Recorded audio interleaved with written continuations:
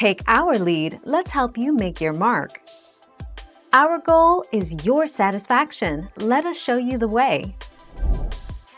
A nonagon is also called enneagon, which is derived from a Greek word called enneagonon, which means 9 corners. The first use of the word nonagon dates back to the early 17th century, and has a Latin prefix, nona, and a Greek suffix, gon, making it a polygon with 9 sides and 9 angles.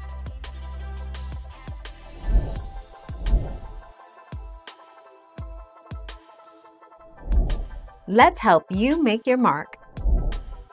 Decagon. In geometry, a decagon, from the Greek deka and gonia, 10 angles, is a 10-sided polygon or 10-gon.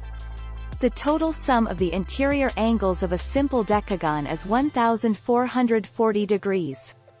A self-intersecting regular decagon is known as a decagram. Thank you for watching. Please subscribe and hit the bell notification.